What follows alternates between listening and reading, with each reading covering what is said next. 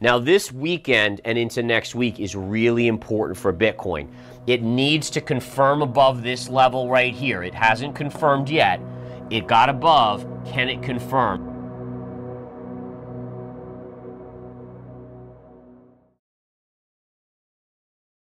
Hello everyone. Gareth Soloway reveals his institutional level analysis on the traditional and Bitcoin markets. Subscribe now, hit that bell icon, and embark on an enriching journey toward financial success. Let's unlock the potential of these markets together and pave the way for a brighter financial future. Welcome aboard. Bitcoin is in the initial stages of a bull run, and a $100,000 BTC price may come within 3 months. In his latest market analysis on October 24, network economist Timothy Peterson said that ignition has already come for a new Bitcoin BTC $68,286 bull market. Bitcoin has spent nearly 8 months consolidating after its all-time high of $73,800 in March. For Peterson, however, the real gains are yet to come, and may even see BTC/USD hit 6 figures for the first time in the next 3 months. Bitcoin's current run is not meaningfully different than prior price paths. So let's just jump right into Bitcoin here and take a look at the Bitcoin action. All right, we'll go back to the chart here, folks, and take a look. And what we see on the chart of Bitcoin here is that, again, we did exactly what we talked about. We came back into this little mini scene of the crime right there, and so far we've had a big bounce. Now, this weekend and into next week is really important for Bitcoin. It needs to confirm above this level right here. It hasn't confirmed yet. It got above. Can it confirm? If it can confirm, then you got to think 74,000, a test of the all-time highs, is next on Bitcoin. Again, as I say, my only concern for Bitcoin, and I'm a mid to long-term bull on Bitcoin, my only concern is the stock market. And if you're a hardcore crypto person, that kind of sucks, because it's like, I mean, why do we have to be influenced if it's Bitcoin? If you believe in Bitcoin, it's like, oh, well, it should be something that, again, is universally almost a digital gold. It's a safety play. It's something that, again, 21 million. But in essence, you have these ETFs that were launched that got a lot of retail, non-hardcore crypto players in, and they are influenced by fear and greed. So if the stock market sells, they dump their ETF, whether it's the iShares or whatever, or the other BlackRock ETF, whatever it is, and then BlackRock has to sell Bitcoin because they're dumping it, right? But essentially, BlackRock has to do whatever happens with the ETF. If it sells off, they have to dump it. If it rallies, they buy more Bitcoin. So just monitor that. And again, it's not the best thing in the world for a hardcore crypto person to want to follow the stock market necessarily, but in this case, we kind of do have to. And I showed over the last couple days how Bitcoin was down this day right here. The stock market was getting crushed. Then the stock market began to bounce. Bitcoin bounced right up. Yesterday, stock market was up. We'll see what Bitcoin does today with the stock market up early in the day. All right, on to gold, guys. Gold today is holding up relatively, well, it's pulling back a little bit, but it's not too crazy of a pullback here. In fact, it's rallied off the lows. Just taking a look, folks, we have a channel that I'm monitoring on a technical basis. We have these high levels right here. Every time it seems to touch this line, it gets rejected. The key that I'm watching, and this is something that I don't necessarily know, no one really knows, is you know the resistance. What you don't know is how big of a pullback you're going to get.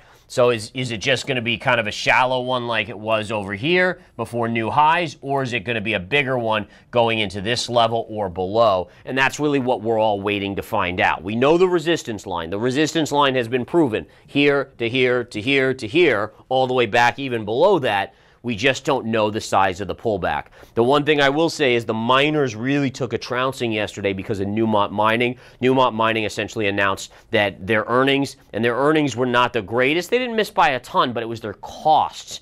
Costs are going up quite substantially, and that's one of the worst things to be seen for one of these stocks or any of these companies, is if their costs are rising, then even if gold's price rise, they're not going to make more money. Now, if gold price keeps rising, well, then they're going to make more money because eventually their costs aren't going to go up exponentially. If gold just keeps going up, they're going to make a lot of money. So something like Newmont Mining I actually think is a very intriguing buying opportunity on such a big dip that it saw yesterday, and it is trading down just a little bit in the pre-market. In fact, we can take a look at that chart real quick here. Look at the drop on Newmont today, or this was yesterday. It's trading down just a little bit. In these scenarios, I love to use my fibs. And what we could see here is right around 48, which is where it's trading pre-market. There's a 382 fib retrace. That should be very significant technical support on Newmont Mining. And again, if you're a longer-term bull on gold, then dips on Newmont Mining are buying opportunities. Silver real quick. Let's take a look at silver here. And silver, again, kind of stalled out. If you looked at gold, gold bounced yesterday. Silver did not. It was flat. Today, gold is down slightly and silver is down. This is your technical support right here at around 32.50. If it breaks that, my buy level is still 29. And I fully am okay missing a trade. If it never comes back to 30.29, so be it. There's so many other trades for me to take as a swing trader. There's literally multiple every single day. That the discipline, and I think this is key, is when an investor starts to realize that any one trade is not the last trade there will ever be on earth, then you're okay missing it. You have to use your discipline and say, make sure it comes to my level, and if it doesn't come to my level, I'll pass. And by the way, just because it comes to your level based on technical analysis, it doesn't mean it's going to be a slam dunk winner. All right, but it limits the amount of hardships you go through as a trader, which is really important, right? You want to be in as many as you can that generally are easy trades. They go right up, but always understanding there will be that one trade or two trades out of every 10 that get punished further, and that's where you do small starter positions so you can maneuver and dollar cost average, assuming you still like the chart. All right, let's look at oil real quick here as we go into oil. Let's see what we have on this chart. Oil getting a small bounce again. It really just is chopping here, folks. The other thing, too, is maybe a little head and shoulder pattern right here. So, again, shoulder, head, and shoulder possibly. Either way, I see nothing at this time that is bullish on oil, and I still expect further downside in the near term, and still a 2025 target price of $50 is on my radar at this point as well. Lastly here, take a look. Nat gas continues to climb up. You will have a little resistance at double top. You could even draw a trend line from this high to right there. So once you get into this area, this is where I am going to look to potentially short it if it gets up there in a straight line. If it doesn't, then that's the discipline of the nature. I'll just miss it. No big deal. Same thing down here. If it flushed majorly, this would be your technical level of support. All right, other than that, again, just going back to a few stocks here. Apple remains stuck in kind of a little bit of a wedge pattern here. If it breaks out above this line in the near term, we have an upside target using this pivot to this pivot, and that would be at around $250. And then on NVIDIA, we have very clear attempt at a breakout, never confirmed, rejected, but let's see. I'm still in the camp. This might get one more push up to 150 before it really peters out, mimicking the major tops in Bitcoin and other major asset classes. Again, remember, yesterday yields came down, markets went up. Today yields came down. Let's take a look, and look at this. This is the SPY S&P 500 in the pre-market, and this is where we closed yesterday, right? So if we look at where we closed yesterday, we closed here, and the S&P is up again. So this is what it is, folks. The markets are very concerned about rising rates. The Federal Reserve cuts 50 basis points, and the market or the 10-year yield actually goes up over 50 basis points. Go figure that one out. But the essence of it is that the markets have had to reprice interest rates, ignoring the Fed. And I think that's really important to understand that the Fed, yeah, they have some control, but they do not have absolute control. And in this situation, we can clearly see that the economic data has been stronger than expected. That's pushed up yields, and the worry over the next president and lack of any sort of spending control has pushed yields up as well. Now, with yields down today, remember, when yields go down in the short term, markets will go up, and that is what we are seeing today. So that's just the essence of it, folks. I'd love to make it more complex than that for you. Yeah, sure, does it have a little play on earnings? Yes, I mean, Tesla yesterday up 22%. Of course, that's going to influence the markets a little bit, but overall, it's all about interest rates right now. All right, let's get into a couple other key factors for the day. If we flip over to the daily chart, notice yesterday here, guys, the daily chart, we did close 2 days ago below the line here, this wedge pattern. Wedge patterns, remember, upsloping wedges generally break to the downside. Even with yesterday's rally, we did not get back within that. That means the bias for this setup here, guys, this setup on the markets continues to have a negative bias to it. That's even in spite of the markets trading higher today. Now, what would change my mind on this based on pure technicals and probability is any close back above this trend line would bring us back to a neutral to bias stance, to bullish stance versus the bearish stance for a move down here. Notice again, folks, it's not like it's that big of a move down, right? I mean, it's not like it's a huge drop. This, again, would just be the target price before you hit major, and I repeat, this is major technical support here at 565 on the SPY.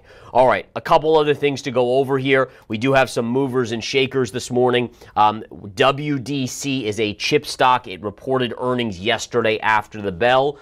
And again, they were solid earnings, and so that is going to generally help the chip stocks today go up just a little bit. Remember, WDC is not a AMD, it's not an NVIDIA, it's not a Taiwan Semiconductor, so it's not to that extent, but it still is a player in the sector. All right, so again, it will have an influence on that. And if we go to the daily chart here, one of the things we can see is, okay, so it's trading up pretty sizably. Again, currently trading at around $74.50. My first level of major resistance is this gap fill at 77.20.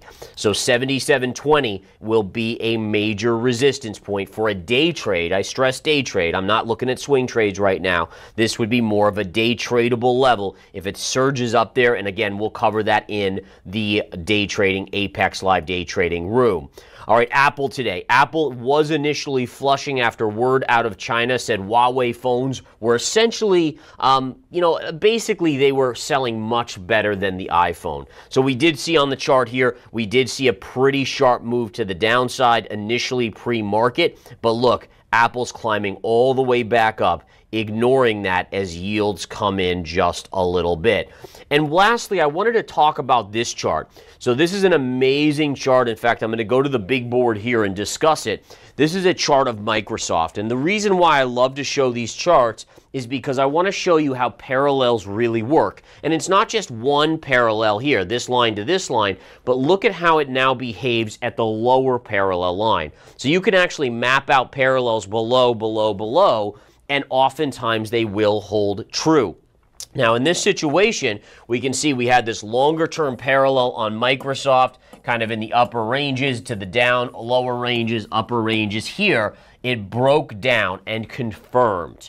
Next, what do we see? Well, now this becomes resistance. And remember that. If you have a trend line and you're hammering on it, right? If you break down and confirm below that trend line of support, it now flips from support into resistance, right? So on the upside, that now becomes resistance like that, right? So that's very important. That concept is very important. And what you can see here is that's exactly what happened with Microsoft. It broke down, all right, came to a lower line here, up, then this was resistance, this and here. And you can see each time it hammers here. Now, next week, Microsoft will report earnings. What's going to be fascinating is, does Microsoft go up on earnings and hit this line and get rejected?